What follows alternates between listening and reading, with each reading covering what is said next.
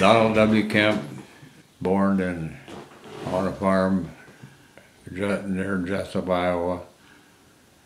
I was born June 5th, 1920. I am 91 years old. I was 1940, they had the draft, and so my draft number come up. I chose to go to the Navy rather than the Army or Marines. I joined the Navy in August of 1941. Went through boot camp at Great Lakes, had 6 months of boot camp. 90% of our company, which was 400 and some people, were assigned to the U.S. Hornet, which was not yet in commission. We went aboard the Hornet in October of 1941. Stayed aboard the ship until it was sunk in 1942 of August 26th. Because many of the people aboard the ship, including the officers, were, you might say, recruits, so we had to be all trained. What they call a shakedown cruise to get, including the pilots, and landing and taking off the ship. I think we were down there for 6 weeks. Come back to Norfolk, Virginia.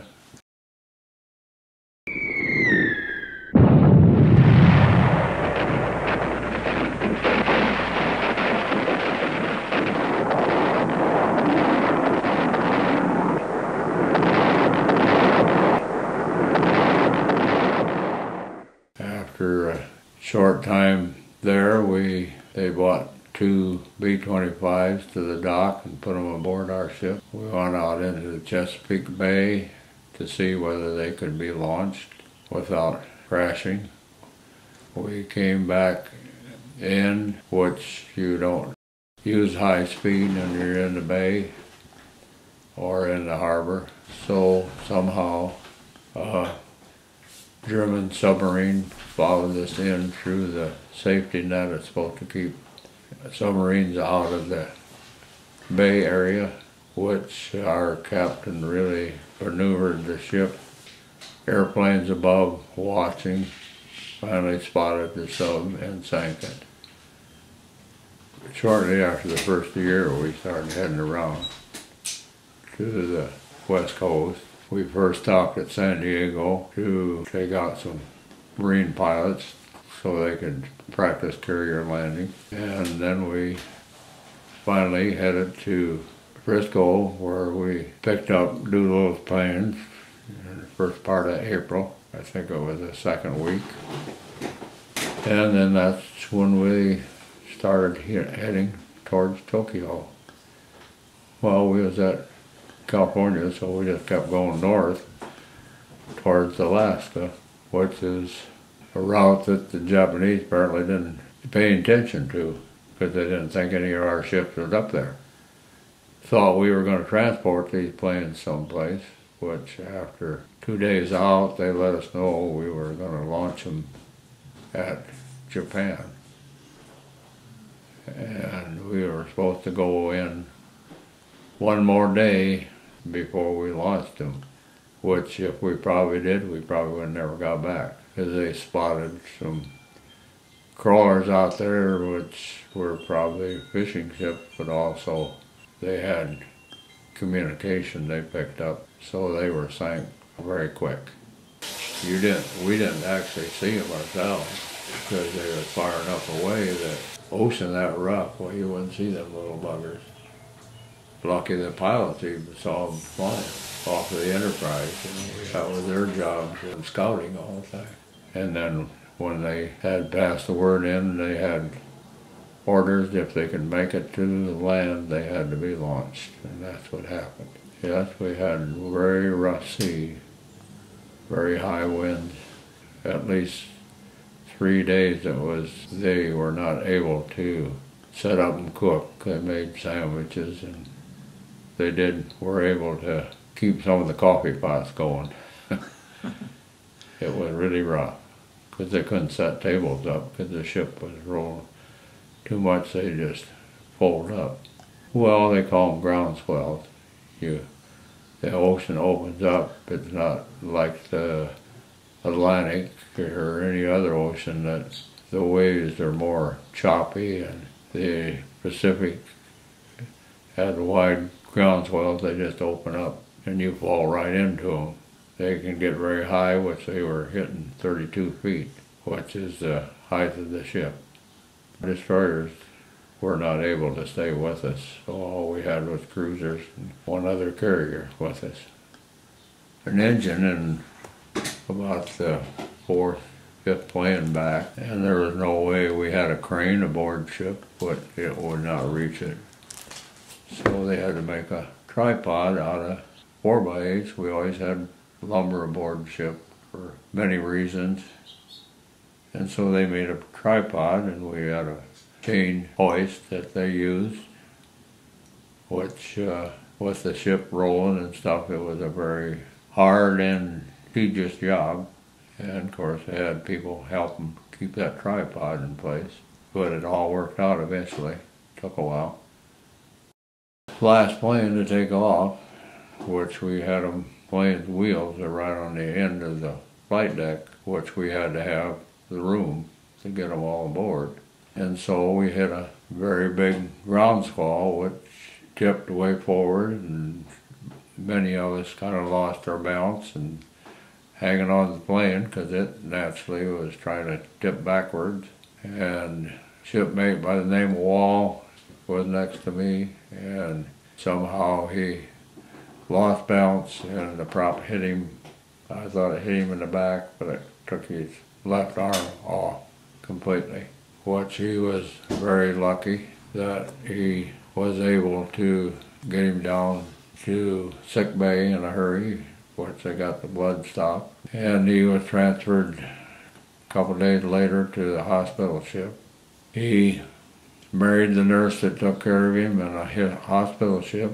We took a collection up for Wall, and he also, our flight deck commanding officer, got him a lifetime job, which his brother run the Ryan Aircraft Factory in San Diego. Well, we had rain all the time, and of course new ropes. We had many to keep that big airplane tied down and keep moving around. So we had to keep loosening those ropes because they keep swelling. If you didn't loose them, they would crack the wing and pull it off. So it was a 24-hour-a-day job. Many people working all the time. Who took care of the airplanes all the time? The Army personnel, which they had aboard, which were different technicians for their radar and their gunnery and communications and mechanics to repair anything. It was strictly an Army program. We were just transferring the people. You said you saw Doolittle every day? Quite a few days. He was always up aboard, walking around, looking things over. Very quiet person. Probably had too much on his mind to stop and talk to people. If he did, he would be swarmed. Well, there was a bunch of medals they had. I don't know where they came from or why. But they tied them on to some bombs before they put them in the bomb deck, send them back to Japan. I don't know how anybody ever thought that anybody'd ever see them, because if that bomb went off, they'd be flying everywhere. But it was just one of those things people like to do. Well, each plane carried five-gallon cans of gasoline for extra fuel. Had pumps hooked up to pump it into the tanks when needed, if they had a chance to do it. So Doolittle was the first airplane off, yes? Right. And everybody thought he didn't make it at first? Well, when he went off, the plane went right down into one of the ground walls, so he was right on the water as long as we could see. Staying above the waves, that was about it. Yeah. So it took him a long time to get up in the air. He made it fly that long and using full horsepower all the time and burned a lot of fuel too. So you were actually able to see the planes taking off, huh? Oh yeah, we watched them all. You were kind of famous for painting the white line down the aircraft carrier. I see two white lines. Well, the one guided the nose wheel, and the other one was to keep the outside wheel on that line so they'd stay centered and taken off. Very short runway for a big airplane. You know, a lot of times out to sea you have a hard time getting 30 knots. You got to almost have 30 knots. Launch airplanes or to land them, because you got to have wind. You know, land too hard and pulls the landing gear, which is not too strong to start with. I worked with the landing signal officer, which my job was to see that the tail hook was down and the flaps were down, and you could hear the pilot when he changed the pitch of the prop, which he had to do to land. So I was standing back of the landing officer, and if none of this was happening, I'd tell him to wave it off. So we had a very tedious job, because the pilots always seemed to want to come over close to us. And of course we had to watch to jump out of the way if they got too close, because the wings would hit us. We had a net to drop in, which happened quite a bit. Everybody was fire crew, but no gunners. They were all trained people. We were right next to them all the time. It was attacked. We were the one ship they picked out to sink. Once they started in, well, there was too many of them to be all shot down. And we had 3 guys that just dived right into the ship, the suicide pilots. That was their assignment, and of course them guys caused a lot of trouble. They went right down through the stack, 2 of them, so that went right down through the middle of the ship. They tried to tow, but it didn't work. Broke the anchor chain right in 2. Okay. Well, they were trying to move it, whatever they could do. Oh, we never made it back to Hawaii. Destroyer stayed. In fact, I was on the destroyer that stayed to sink it. We shot, I think, 6 or 8 torpedoes into it, so that took it pretty much to go down then. Of course, there were still people aboard yet. Well, because there were people trapped that couldn't get out of there. All the forward magazine where they had bombs and all that stuff, those people were all trapped.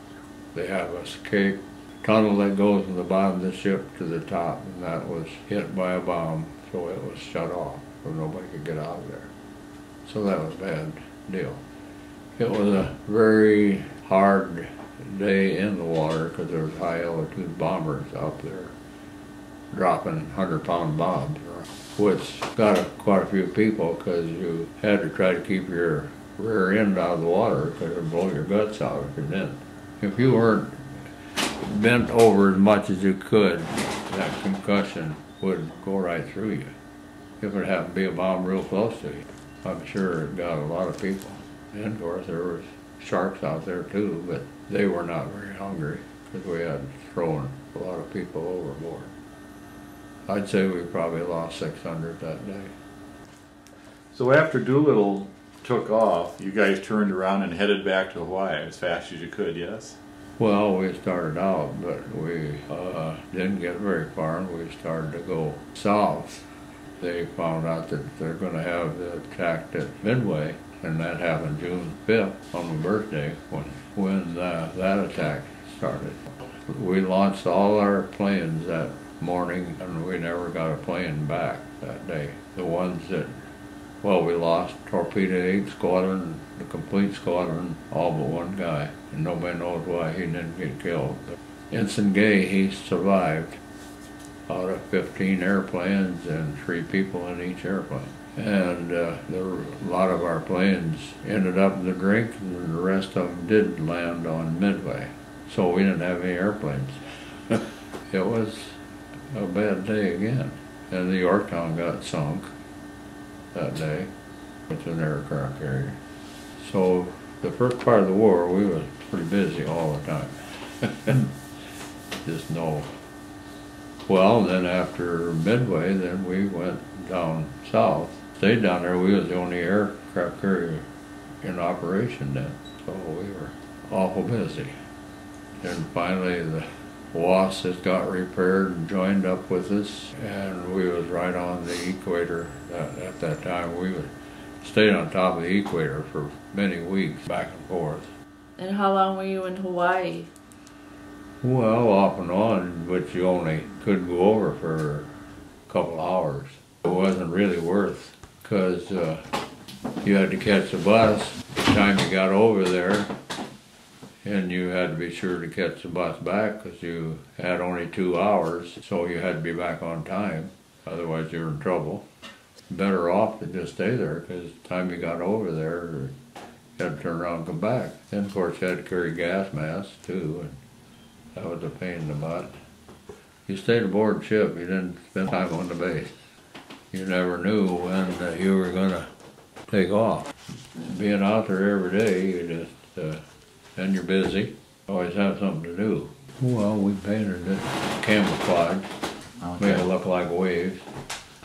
Well, you know, that threw submarines off. You know, if they come up to get a look at the ship with the waves. Hell of a job to paint that thing. And of course, you know, when you was hanging over the side painting the thing, of course that was when you was in dock someplace. And they're supposed to have all the toilets shut off, and every once in a while they'd forget one. You were painting there, boom, somebody used the damn toilet, so you'd get all crap all over you. Start of the war, you know, you had to scrape the bottom of that ship every time you come in and dock. You know, they put you in dry dock and you'd have to scrape it. Barnacles on there, of course, they grow, so then you had to keep it clean, because otherwise it takes a lot of speed of the ship away. You have to have a slick bottom. So then after the war got, well, like the Princeton, we didn't have to scrape that, because they thought the ship needed it. While you come in dry dock, and they had a crew at the shipyard that sandblast the thing. They can do it in a few hours, when it used to take a couple days for us guys. So you're in there real quick and out, and they do a better job, much better. Guy Miller, he was a Navy guy? Yeah. He trained Doolittle pilots. In the area they trained with short runways. And you said Miller wanted to go along on the run? Oh yeah. Wasn't allowed. Strictly an Army operation. We were just helping them, transporting them. Very calm, and you know, he was a different person. You know, he was a boxer and a stunt pilot and all that stuff. You know, he was. Then of course, like them older pilots like him, you know, you have all kinds of equipment that they fly by the seat of their pants. Tells them how that airplane's working. And you know, if they spent so many hours in them things, makes a lot of difference. Very, very calm fella. Did a lot for the service, and well, all them guys did. Of course, we met a lot of these pilots later on. We had them come to our ship reunion. Very good bunch. I think there's a few of them left yet. The last two are supposed to drink the 2 bottles of wine they got. How they got 2 bottles of wine, or the last 2 alive are supposed to take care of those. And one, he was a navigator aboard. He was a prisoner of war over there for a few years. The guy that was his head guard, mean son of a gun. And so this fellow, after the war, he went to school to be a minister. So he went back over to Japan and spent 30 years over there. And in fact, he met this bad guard and converted him to his religion. Well, he really a talker. In fact, at the one meeting, they finally had to shut him off because he had talked for a half hour already. You know, he had a lot of stories to tell. Many, many stories. That was one bad thing that we should have, but I guess nobody even thought about it. We should have always had a recorder going at these meetings. Do you guys still have meetings? Well, they try to, but hell, I think the last one that they had last year, I think there were only 4 people there. They're trying to have one this year in either Branson or Wisconsin. We still have our Newsletters. couple times a year. We used to have it every 2 or 3 months, but not anymore. Well, because we don't have any money. I think the last I heard, the Hornet had 200 people that are still paying, and most of those are unable to attend.